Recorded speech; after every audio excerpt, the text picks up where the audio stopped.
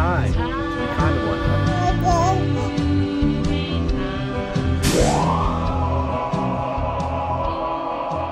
Hello everyone, welcome to Average Joe Watch Reviews, where we do more than just reviews. Today we have a Seiko showcase showcasing two distinctly different looking Seikos, but they are actually a lot more alike than one would think. And we're going to dive into that in 1 second. But before we do so, if you're not already subscribed to the channel, please subscribe and also click a like, which is the most charitable way to help out Average Joe Watch Reviews. So, the Seiko 5 designation, that was actually a 1970s marketing campaign to designate 5 specific indications that go into a Seiko 5 Sports. Number 1, it was the dioshock, which is a fancy way of saying it had to be shock resistant. Number 2, here comes another dia term, it had to have the diaflex, which is another fancy term meaning it had to have an unbreakable mainspring. Number 3, it had to have the day-date function.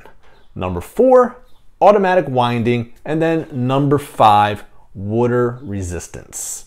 And actually, I think they said impeccable water resistance. Whatever that means, I don't know. But I know that they upgraded that list in the modern watches, and I know one of those got replaced with the crown being recessed at the 4 o'clock position, and I know there was a couple more. So if you guys know, comment down below the new Seiko 5 regulations. I would definitely love to hear them. So, with no further ado, let's dive into the comparison between the two Seiko 5s. All right, so we have two distinctly different looking Seiko 5 models here, but they are actually more alike than you would think. Let me first introduce you to the Seiko SNZF17J1, also known as the Sea Urchin. Now, myth has it that it's nicknamed the Sea Urchin because of the hour markers at 6, 9, and 12 o'clock. I'm going to show you guys a screenshot of these actually being sold on Etsy. Believe it or not, that is pretty disturbing to say the least, guys. I have to admit. So this watch obviously is modeled after the Rolex Submariner, and it's got some really clean looks to it. This one is actually discontinued, but you can still buy this on Amazon. So here is the second one I want to introduce you to. This one here is model SNZH57J1, and this one is actually modeled after the 50 Fathoms by Blancpain. I'm going to flash a picture up of the Blancpain to show you the resemblance. Seiko definitely put its own flair into this watch, and they did a really, really nice job. So, if we get into the likenesses of the two watches, I would like to first introduce you to the movement.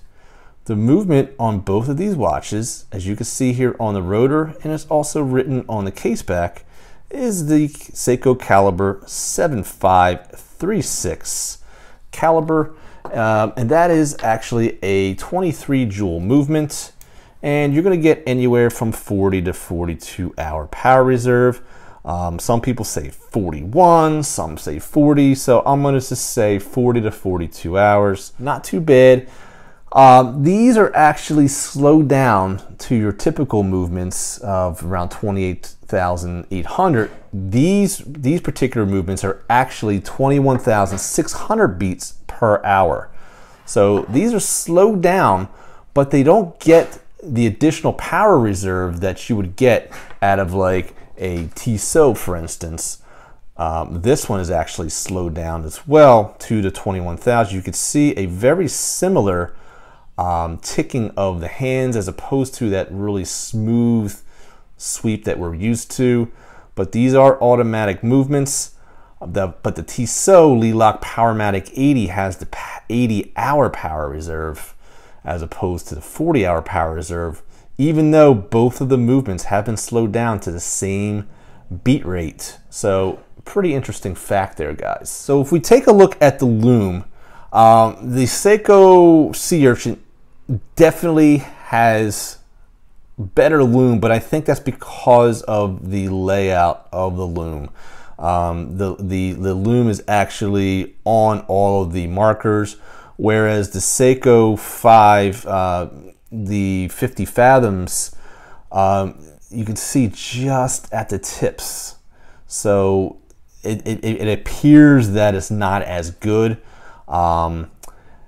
So I'll give you guys a side-by-side and you can judge for yourselves. So we're going to take a listen to each bezel.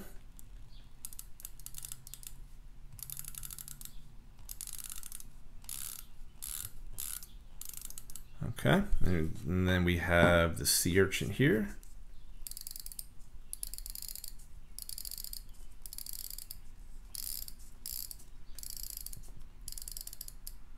So I would have to say that the sea urchin's definitely more smooth. It definitely has a different sound to it, whereas the 50 fathoms definitely, you can feel each and every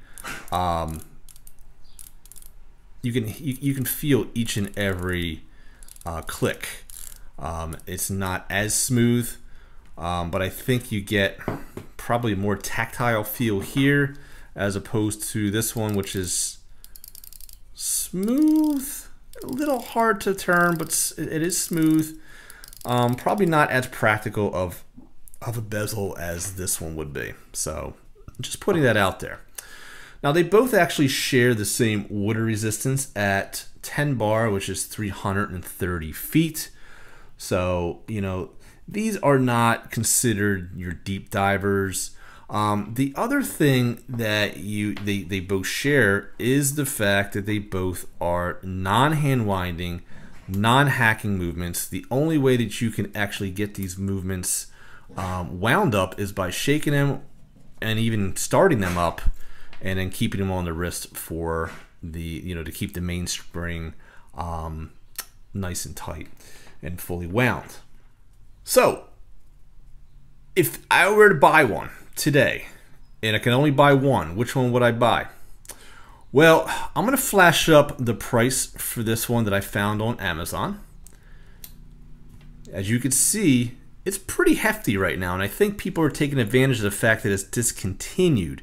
But just because it's discontinued doesn't mean that it's rare. Now granted, I did buy this watch for $100 about 2.5 years ago on eBay. I mean, I got it for a steal.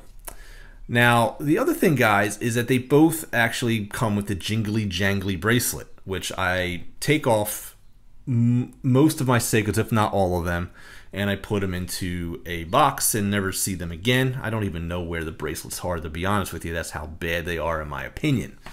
So I have these both on sailcloth straps. This one's on an iwantastrap.com, and this one is actually on an Artem strap.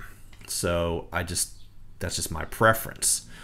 So getting back to price, this one here is on Amazon for $200 and right around $59. So I would say, look, price, and if I look at price and style, I go with this one all day long. But I know a lot of you guys love that Rolex Submariner look, and man, this would be hard to pass up. So I'd like to hear from you guys down below. Which one would you choose? Let me take some measurements before we actually head out.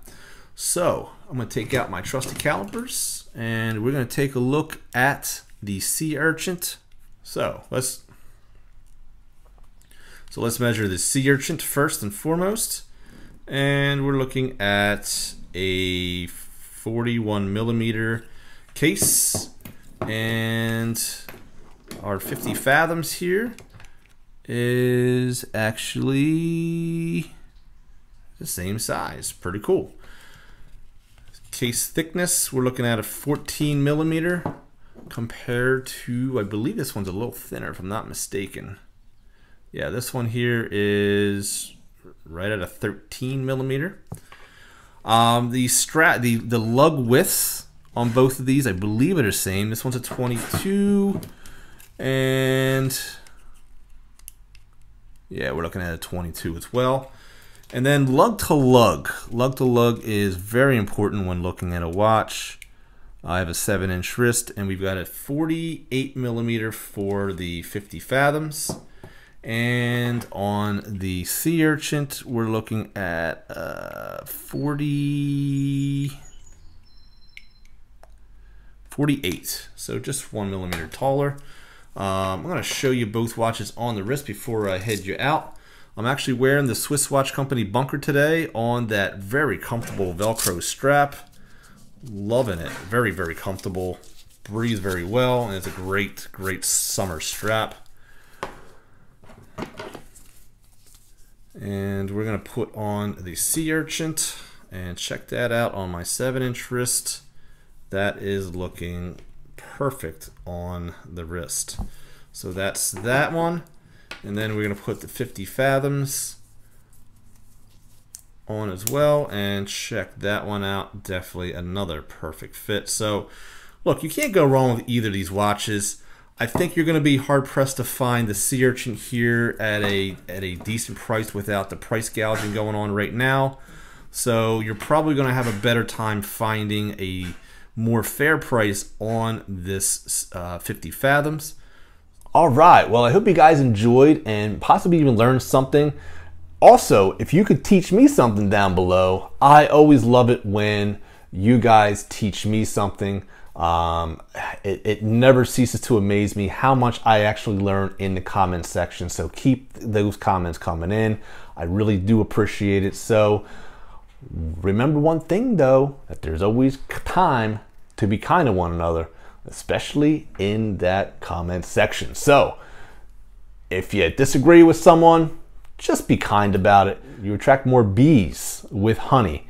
So I invite people to disagree, even if it's with me. I have no problem with that, but it's just the way that you come at people will be the result of how that person responds. So just putting that out there.